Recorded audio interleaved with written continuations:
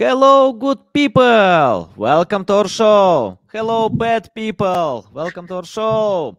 Hello, everyone. Hello, guys. Welcome. Today, we are going to discuss more about email marketing, about AI, how you can unite both to increase and get much better results. It's important to learn, and let me explain why. Because 5% of marketers lost their jobs. If you ask me or any other great specialist experts, they increased results with AI because of adapting fast, moving forward. And people lose jobs because someone can adapt to AI and get great results, not because of AI. I'm so excited to discuss a lot more with Jimmy Kim. How are you? Hey, what's up, man? Thanks for having me here. Big pleasure. Wanna learn more? I know your skills about email marketing. Great skills. I love them. I remember our first episode. You know how to share value, so I need more because we use a lot emails. We use at any different goals, plans. I don't know. Like, for example, we use for link building, for PR, for uh, sales, for almost everything. So I'm excited to learn more how to improve results because we have AI. Jimmy, before we start, just remind more about your self experience, background, and anything that you can share with us about email marketing. Yeah, absolutely. I'll give you my 60-second high level. So I've been an email marketer for, God, I'm now coming into my 14th, 15th year on the market. I started my email marketing journey in 2008. Before I started this company called SendLane, which is a unified email, SMS, and reviews platform for marketing automation for e-commerce merchants.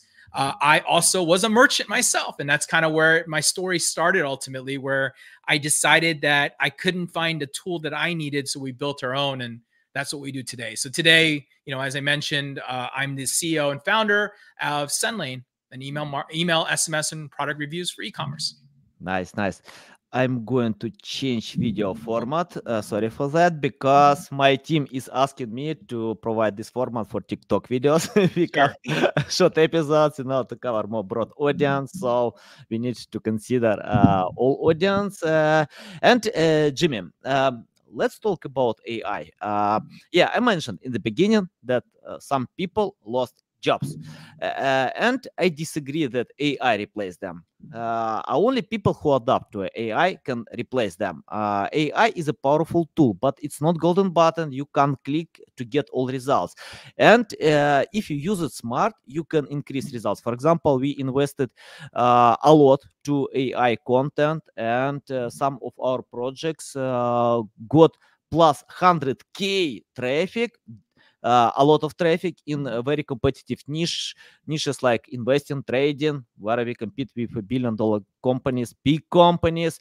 And it's not because AI can help us. AI only is a tool that can help us to create this high quality content. And for example, if you ask me to create any content about accounting, about, I don't know, niches that I don't know, I can't because I'm not a specialist on these directions. But if you ask me to do it in SEO or niches that I know, I can. I can because I can set up the right prompts. I can edit results. And we got mentions on CNN, Investing, Bloomberg, Dow Jones, many big websites because of using smart. Can you tell how to do it in email marketing? Because Uh, for me, it's a big struggle. I still trying to figure out how to you do it know, right. it's really interesting because obviously email marketing has a lot of facets of like the type of email marketing you're doing, right? I think that what's interesting, and you're completely right, as you talk about like people losing jobs and different things, the reality is, I don't know if you remember, but when Photoshop came out in the 90s or into 2000s, like people, designers were like, this is the end of designing. They're just going to automate it. We don't even need. Guess what happened? We got better. All it did was make the level move up.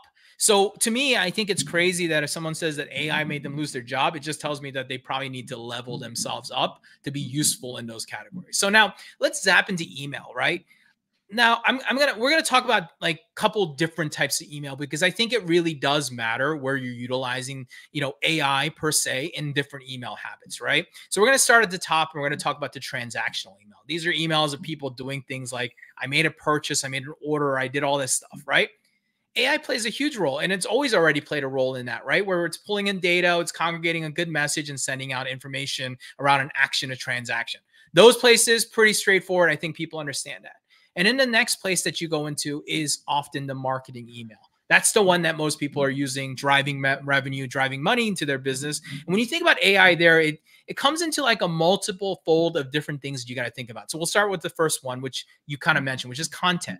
I think I think when you think about AI, people have a misconception of the way to leverage it. And you've kind of already nailed it. It's a 10x factor, it's an accelerator, it's a optimization, it's a line skip a header. Like I don't know how many words I can use with it, but it's giving people more options to move faster and get the information they need to make the action. However, there's a core of what marketing always will drive that you'll never be able to use AI, which is probably part of the struggle you have, is that where a lot of things you can use, you can solve the strategic side of it.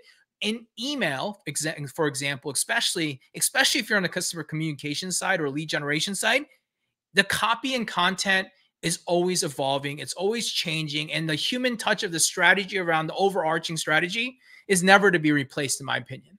That's something that you just can't replace because it's the human creative that makes that drive, that action happen, the conversion happen, the connection to happen ultimately. But where AI starts to come into place is helping you optimize and seeing those targets faster, being able to deploy on the things that you want to go out into the market, right? For example, how can I use AI? Okay, maybe I can't use AI to create the campaign all in all for me. Sure, you can kind of have an idea, rough idea of like, what segments and different data you want to hit. But the email itself, you can use parts of it with AI, right? Help me generate an image, alternate it, change it. You can use it for also creating some high level copy, right? And you mentioned it already with prompting and language and understanding. AI won't do it unless you learn AI and learn how to prompt and learn how to use ChatGPT and tell it what to do, right? It's not about with email creation, it's not just write me an email. You've got to give it a formula, you've got to tell it what to do. If you've got a website, if you're using a plugin, you got to plug in and scrape the site. But then that site has to be well done too, because it translates to each other. Just because you have a site and all the data doesn't mean that site happens. So to me, the fundamentals of being able to leverage it starts with understanding what you're actually using. Again, a tool, and you need to understand how to leverage that tool and use it within your email marketing. So now you're at your content level and you're trying to design a content. You've given a formula. You've got the, let's just say you're giving the problem pain formula, and you told it to write a formula, writes an email. Great. Now you go in there as a marketer, probably humanize it just a little bit. So what has it done? It saved me a few minutes of creating an image, creating my, everything it's doing is accelerating me, making me a faster human and outputting a faster result. And then you take it all the way to the next step, which is, wow, we've got the email out, it's sending. Well, then there's the campaign data, the analysis of it. Again, you can leverage it with AI. You can load that data into an AI. And what it's going to help you do is see the trends that you might not be able to see faster, or you can ask those questions faster. Again, leveraging the tool that's available. Again, when I go down to it at the end of the day with AI, leveraging it for content creation and stuff, it's helpful. It's definitely there. It's saving you time. And yeah, maybe you don't need all the same resources that you might have needed in the past, but every person is making their adjustments. If you're a designer in email, for example, you should be learning prompting language on Midjourney so you can understand how to make better images and adapt them. And when your email marketer says, hey man, I want to split test something, here's 4 different versions of it. I already made it because AI helped me make those really fast after I made my first variation. If I'm a copywriter, I'm also continuing learning prompting language and becoming better at the AI side of things, because that's going to teach me how to go off and get better copy and different copy so I can split test that too, right? It's marketing is always the fundamental. The human is always the final element. And all these things are part of the drive there. And then, of course, the last part was really audience segmentation data. That's all because of analysis, analytics. I think what really dies in email marketing is the need for like an analyst, for example. You don't need an analyst. You got ChatGPT. That's your new analyst, for example, right? Things like that change. And those people might need to evolve, and they can't be analysts anymore. Maybe they need to be prompt people that make analysts so they can spread across their organization. So there's like ways you got to think about how to evolve with what's happening right now. in my humble opinion, all it's really doing is just accelerating people, which is great. And two, it's just changing the narrative of how easy it is actually to build a product, to build data, to take data, to do services, to take actions. These are all just becoming easier and easier. Nice. Yeah, valuable. Let's talk more about this formula. You mentioned 2 times we need to craft this formula, and it's not simple. And I think we need to have experience because I can't craft this formula for accounting. For other niches, I can for marketing, SEO, because I can feel what kind of results I want to get. And I think it's important to have writing skills, because without writing skills you can't check results, you don't know it's good or not. So let us know, for example, for average person, I mean, like, for companies that have no writing skills, that have no experience with prompting, crafting these formulas, what to do, how to create this formula, and tell more about editing, how to edit these results with human touch. Yeah. So, when you think about it, right? Like there's different prompting when it comes to like email copywriting, right? Like you could say like, write me a email marketing campaign using like a picture, promise, approve, a push framework, right? Like that's a framework that could come into place, right? And you tell it that framework and you say, hey, they need to desire a certain product. So that languaging is not something that's easily taught or learned. You've got to go try and test it, right? And you've got to get specific, like, describe the product, describe the testimonial, provide a testimonial with backup promises, encourage the reader. And you've got to be able to take some of that language. I think one of the things you're basically saying is like, how do you come up with the frameworks? And I would say, okay, here's some of the frameworks that I know off the top of my head. There's the whole problem solution framework. There's also like a star story framework, star story solution. So it's like creating a story around the product and then showing that as the solution, right? There's like the awareness, comprehension, action framework. That's the one where it's like you take the here's the problem, here's how you kind of why it's so important, and here how's you do it, right? Like the objection framework, you could say the 5, 3, 7 objection framework. You can use that. You can use the 4C framework. I mean, there's so many frameworks that are out there that people need. So this is where it gets really tricky, right? I can tell you all the frameworks that I can tell you right now, but if you don't understand the basis of marketing, if you don't have the basis of the strategy, if you don't have the basis of why I'm telling you this, none of this really matters. So to your question is, what do you need to go learn? You actually need to start learning with marketing and say, okay, I understand all the frameworks of marketing. Then you have to leverage ChatGPT to go off to learn those frameworks that you want, train your AI to have the right frameworks understood, that's what you want to deploy. And then you got to test the heck out of it, man. It's not like I just go up and log in and tell it to write something for me and it's going to spit it out. Man, sometimes when I'm working on frameworks, I'm pages and pages deep telling it to do it, and it's still not right, not even close. And you're always working on, you're like, what can I do? Maybe it's that little push that I need to tell, oh, be more friendly, or help me be more solution orientated. Like you've got to keep working on it till you find that tone, and it takes a while. And so again, going back to it, if I'm a new company and I'm learning, investing and getting someone investing their time in learning, prompting, languaging, understanding the right marketing and formulas that you guys are doing and deciphering it into something that the AI can understand. Those are all things that you got to go through. Yeah, you remind me, Mr. Beast. Once he said, if you wanna start video marketing or YouTube channel, you need to film 100 bad videos. And I used the same approach for my PR campaigns. I wrote 100 bad PR emails. Many companies, journalists put my emails to spam inbox. But today, I think I learned how to avoid it. I learned what I did wrong. I improved my skills, and we got great results with PR. But I think it's a good idea to write 100 bad emails, 100 bad videos, or anything like that. And yeah, it's testing, experiment. Nobody knows what actually will work for your campaigns, especially in email. For example, once I spoke with email marketing expert, and he told me he got the best results with long emails. He can write long emails. It doesn't mean that we need to write only short emails because it's best practice. If you can write a long email to win in the beginning, to catch attention, to keep until the end, yeah, you can get great results.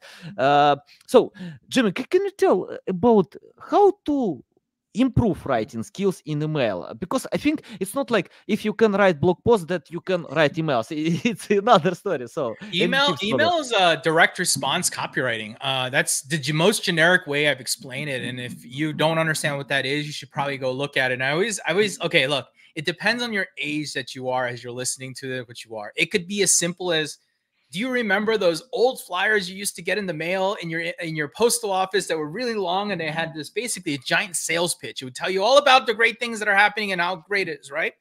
You're doing the same thing with email. And the reason why people are struggle with email copy versus maybe a blog copy and different thing is you're not selling the steak, you're selling the sizzle, right? You sell the sizzle, right? I'll use an analogy. When you're at like a Mexican restaurant, and I like this one because I like fajitas, but if I order the fajitas, which I always do, and I order the fajitas at a Mexican restaurant, you hear it sizzle, right? And you smell it, right?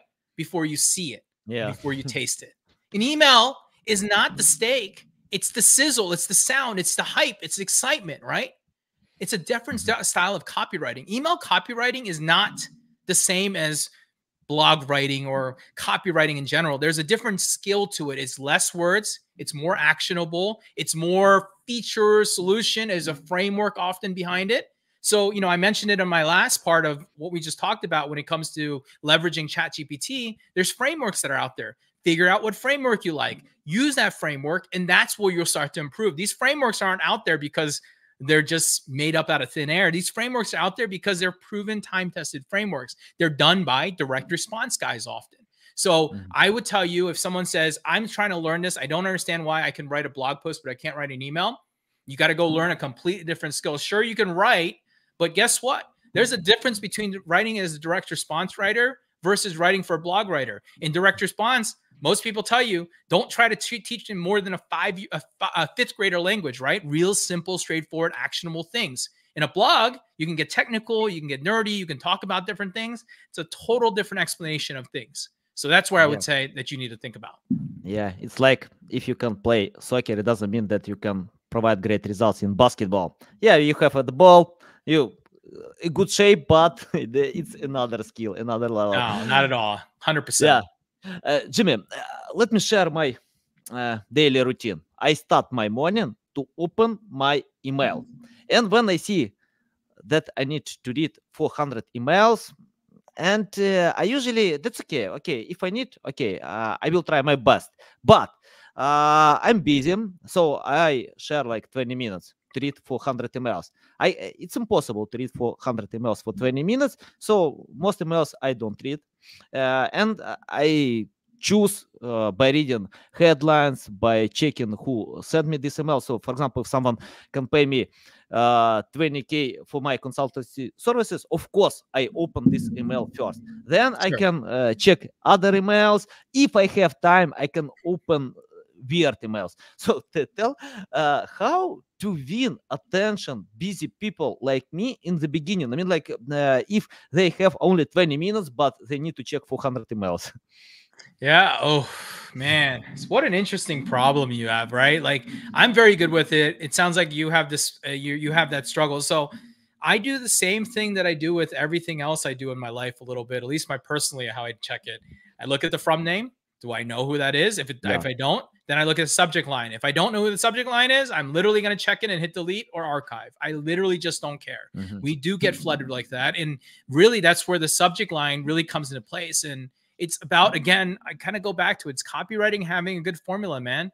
When people did the Black Friday sale, let's just talk about Black Friday.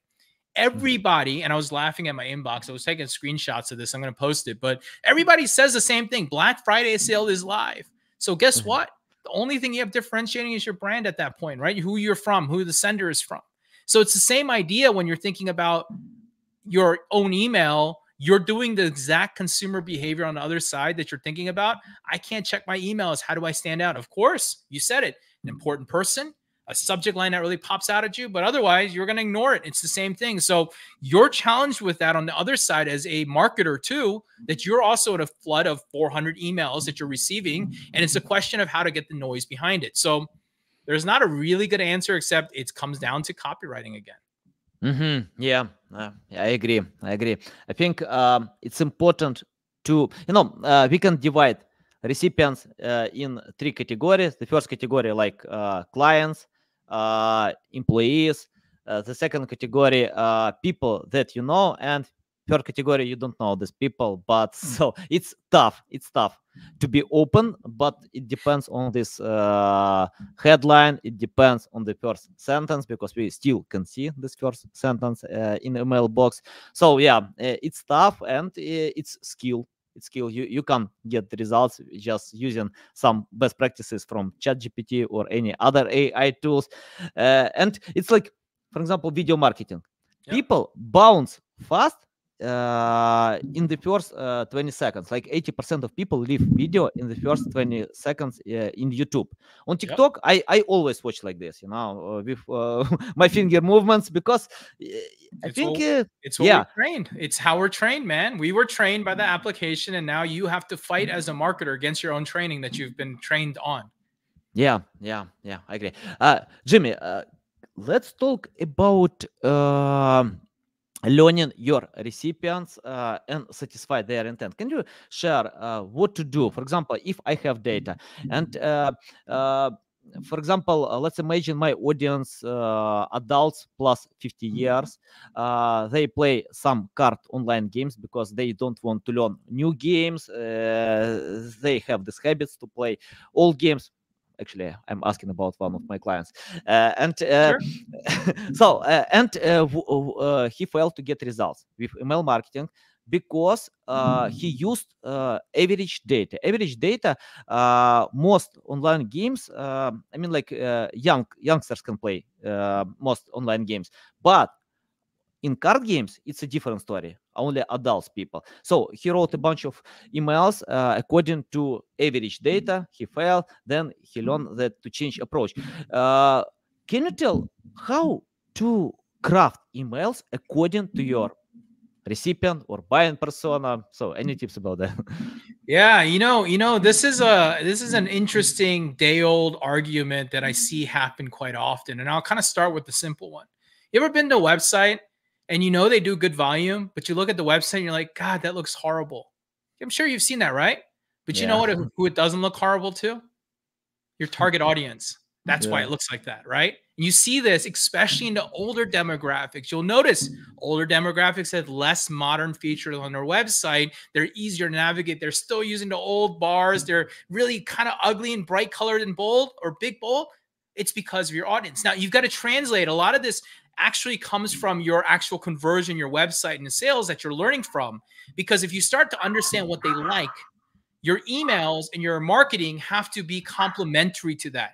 Too often, I'll see people try to take brands and separate the brand look on email, trying to make it look nice and modern, and then your website looks like crap, or the vice versa. Your emails don't have the presence. Remember, you're selling the sizzle, not the steak often. So what you need to do is you need to be warming them up. The trust comes from that look and feel. So to your question, what do I do? Well, the first thing I'm going to do is there's generalized data around where my data is, right? You've got GA, you've got all these things that are pulling in data, and you can start looking at generalization. It sounds like you already know that you have an older demographic, which means that you got more people on Yahoo, you got more people on AOL, probably less on Gmail, more on Hotmail, Microsoft, and those things, because that's what happens when you have an older generation. And that's also where most traffic is purchased, right? People who want older generation traffic often buy from like Yahoo, or Yahoo, for example, is a perfect example of a place where traffic is a little bit older. And so when you have that, you have to start understanding data. And when you have it, you've got the generalizations, right? You know the way that they want to be talked to. They're more wordy, right? We already know that for an older generation. So they need more storytelling. They need more generational communication. They need more explanation and they need more trust ultimately. And trust comes with the design and the copy and everything else that comes with it. And so the only thing you can really do, in my humble opinion, when it comes to trying to understand and adapt, is just split testing a lot of different things that you're doing, right? From the copy to the images, to the graphics, to the timing. A place that I've seen with older generations is people don't get the timing of an older generation, right? You Yeah. think that they're just sitting around at 9 a.m. checking their email. They're not. You know what I mean? You got to catch them at the later times or the earlier times. So even timing becomes a place that you've got to start thinking about. So all those little areas, you've got to look at the data. You already have the pre-notion of the information, but the only thing you can do from there is start testing out little pieces of it to try to find where it is. I would start on probably start with the copy, making sure that You have someone who is in the demographic that can help you understand and narrate the language and the voice that they need to hear. And that usually is a combination of the words that you're using combined with the tone, combined with the trust that it builds. You can't build all three without having your perfect market listen to you. And then you've got to tie that in with timing and all the other things. So that's all I can generalize. I can't, unfortunately, without seeing it and being a part of it, that's all I can really tell you from the outside of where I'd start to attack. Yeah, nice, nice. I'll share this episode with my client. Yeah, I think he will love it. It's interesting about this client. He paid me like 16K for my consulting services, and what I started to do, I started to play these games. I played like a few days, and when my son saw me that I'm playing these games, he asked, "What's going on? You told me that you always read books. You never play any games." I replied, I got this payment, 16K, to play these games. What? I play all my life. Nobody pays me for games. Why someone stupid pay you, not me? That's So yeah, great. yeah, funny story. Jimmy, I want to ask about Sand Lane. I think email provider companies, big companies, MailChimp, many big companies, a lot of budget. So, can you tell how you stand out from the rest? Why you are better than companies that almost everyone knows? What is your strong side compared to such companies? Do you mean in a marketing front of how we've been able to do it, or are you talking about more as a product side? Product side. Because I think if my listeners wanna change their email companies provider, Sure. so yeah, they need to know your benefits, why you're better. Yeah, so I'll start with this very simple thing. We're very much for a very specific brand, specific segment of market. So Hmm. we work with high growth brands, generally doing at least $1 million on their online channel or more, and they're growing fast, right? And they're direct to consumer business, and they're using a platform like Shopify, WooCommerce, BigCommerce, or like a custom platform. So our core demographic sells a physical product, usually 10 or more products with at least 50 SKUs usually. And that's where we like to service, right?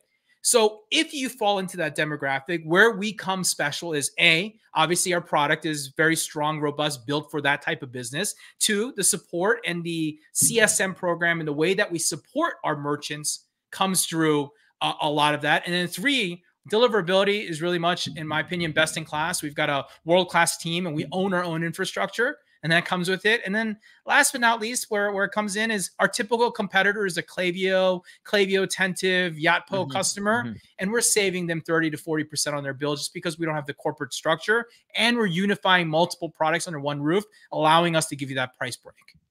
Hmm. Awesome, awesome. And how you adapt AI in your product? I mean, like, I see AI everywhere on LinkedIn, on Google, on Facebook, everywhere. So tell your methods to adapt to AI. Yeah, so what's funny about AI, and it's interesting at the marketer level, at the general human level, it's all sounds new and fancy. At the software company level, we've kind of been doing it forever, right? Like over the Uh-huh. last like 4 or 5 years, we're using large language modeling and we're using machine learning and putting them together to do actions and behaviors inside the systems. That's what we call workflows and actions and all these dynamic products recommended. So we've been leveraging it forever, and we continue to. Our vision has always been that we would be leveraging machine learning and large language modeling to build optimization funnels and different things. So what we're working on in the background is working through data and working at how to understand data to output optimization. So like imagining a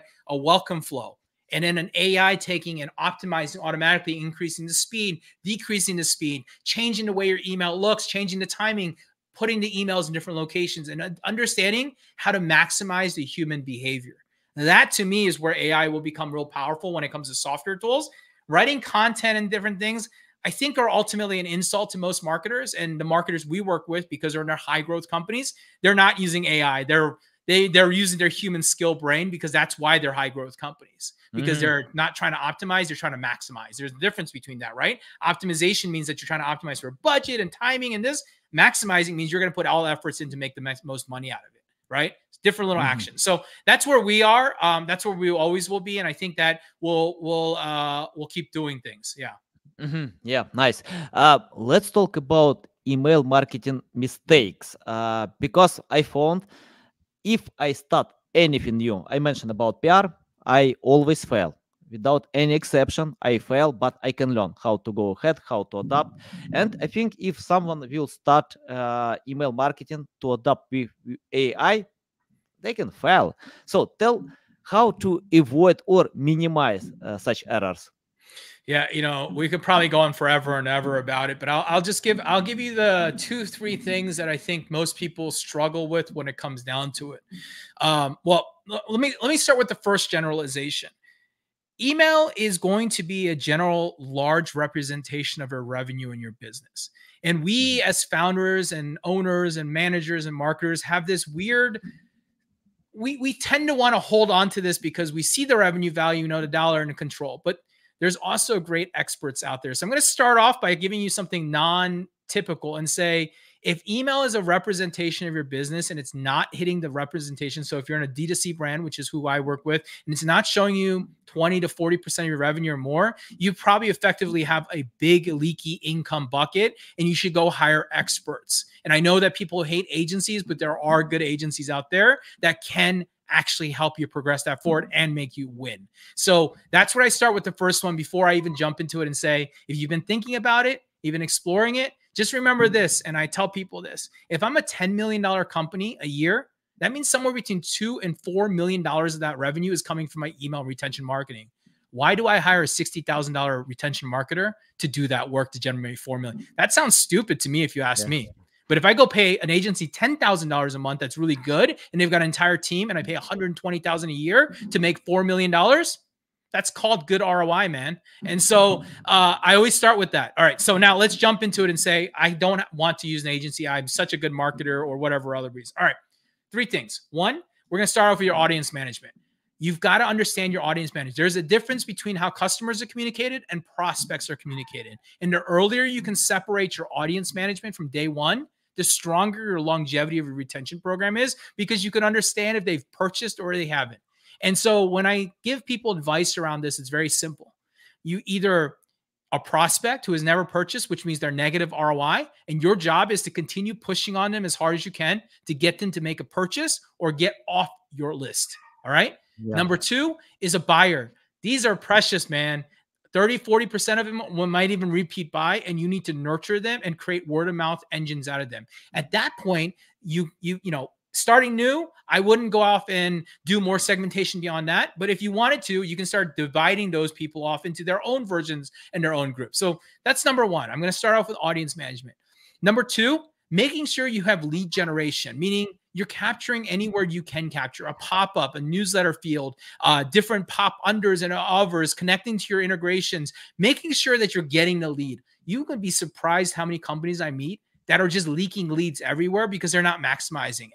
Make sure that you've got all the places maximizing to collect the lead. So that's number two when I'm getting it started. And then number three is the content.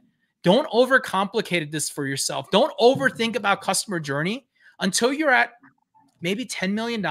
You don't need much more than a cadence of email for your weekly cadence. So it could be, on Mondays you send a newsletter, on Wednesdays you send a new product, and Fridays you send a sale, right? Your cadence on your email. Then you've got your basic automation flows that are the ones that are automated. You've got a new welcome, so they've made a purchase welcome. You got a pop-up welcome where they opted into something. You got an abandoned cart, maybe a browse abandonment.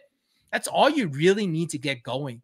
Otherwise, go focus on the acquisition side, because the number one thing that comes into anyone who jumps into email marketing that doesn't understand sometimes is that you're only as good as your acquisition is, because your acquisition creates customers, that creates retention, right? Your email is helping drive more acquisition, but it's also very important for the retention piece in order to make that happen. So without the top of the funnel action happening, your bottom of the funnel, your retention program, is not going to be successful. And it's almost like a delay. You can almost see it with any business. I stopped by media today. 60 days from now, my email list is going to start having issues because I'm going to struggle because your retention program is not keeping up.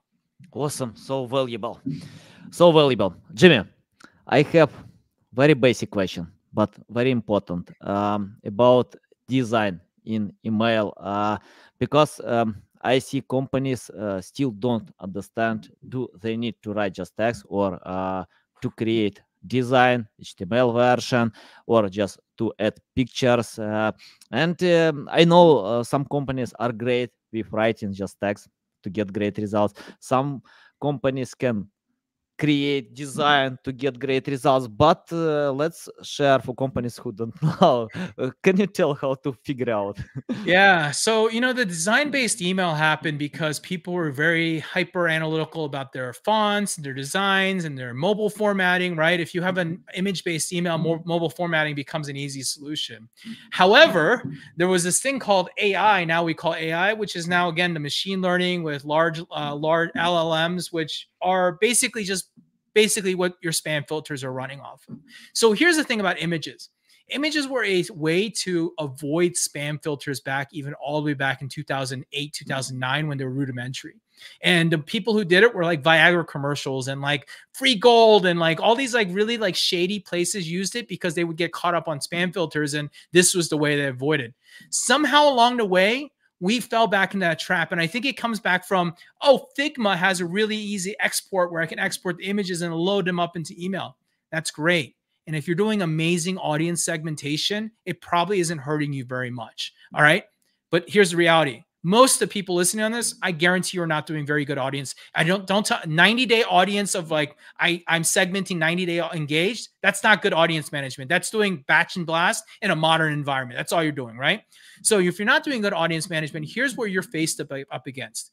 You are now being judged on two simple things that are occurring when an email is sent out. One, your data, and two, the engagement, right? Normally, if you write an email with words and languaging and things that people can read, you have number three, which is the spam scoring that's occurring at the ISP level when they're reading your content. Because you're doing design, it can only read some of the readable content on the design, but not much of it, and it has to make its own analysis and decision. So if you are on a risky front with a customer, and what I mean by risky front is if you've taken an email, your email address is there and you haven't opened 10 emails from that brand and you're receiving the 11th email, your internal spam score filter for that brand reputation continues to lower. Eventually, at some point, Gmail will stop sending that to your inbox and start putting it into your spam box because you're not engaging. Where design becomes really valuable here is that because design is there, there's no data for the ISPs to look at. They're just going to make an assumption, 11 emails, the data, I have no idea what's really in there. And the audience engagement is very poor. Why don't I start putting this in spam? When you get into spam, it's really hard to get back out of it unless the user goes in and then finds it, pulls it out and tries to get you out, or you're rewarming up a new reputation. So why? That's number one. And the number two part that I think is even bigger for me is that all image emails have a big problem. And the problem is the accidental click. I don't know about you, how many times I've taken an image, only tried to make it bigger on my screen because I'm trying to look at the image and I accidentally click and it takes me to the website.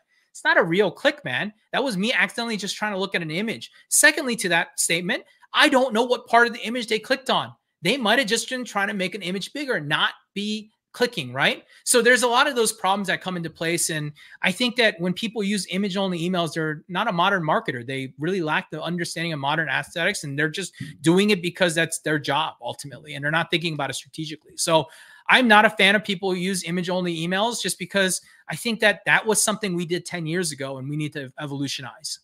Yeah, well explained.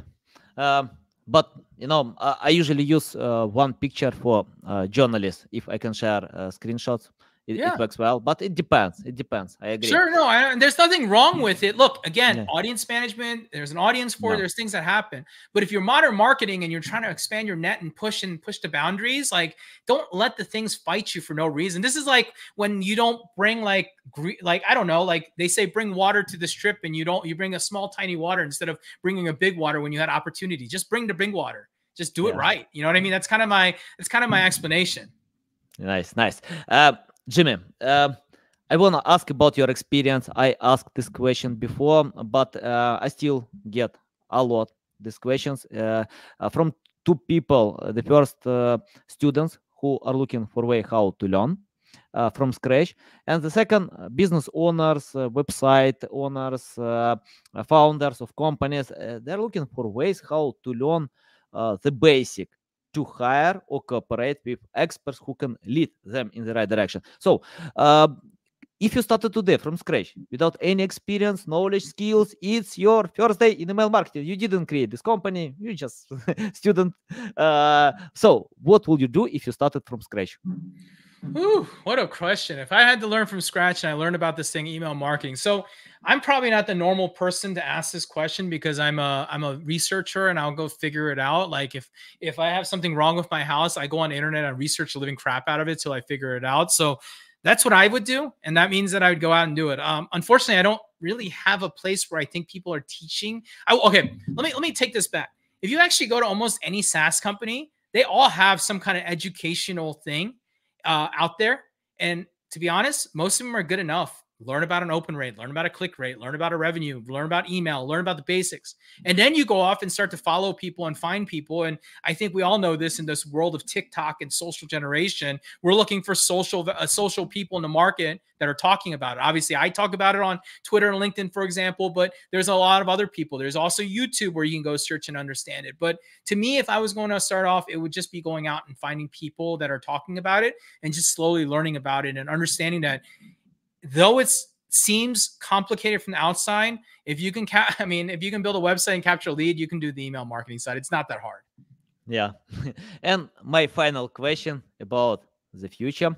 Um, when I see when someone can tell SEO will never be dead, I disagree. I think everything has the end. And email will have the end, but we far away from that. I don't know when teleportation or anything can replace, but it takes time and decades, to replace something. And today, email is powerful tool. Email brings more sales than any other channel. I know some blogs that can bring get million traffic, but they monetize with emails. So plus 90% of all sales are coming from emails. So Jimmy, I want to ask you, take your crystal ball and let us know what kind of future will be in email marketing and how we can adapt to this possible future. Yeah, email is going to evolve. There's going to be two very simple things. Privacy is becoming bigger. We've all understood it 2024 into the future, more validated, like the blue check mark, right? Like I feel like Elon really helped us out, but the blue check mark's becoming more relevant everywhere, right? Real, verified people, humans, authentic companies, right? Number one. Number two, it's just going to be about leveraging more inside of emails. With a lot of the things, the rules and all the things, both SMS and email both have this, but there's a lot of evolution going on, right? AMP, which is accelerated. I can't remember the terminology, but AMP is essentially allowing people to have interactive emails, right? In the past, it's been out for 5 years now, but in the past, it was so hard to do because you had to have basically engineers be able to design every email. Things are getting easier and easier. I believe that things are going to continue to get easier there.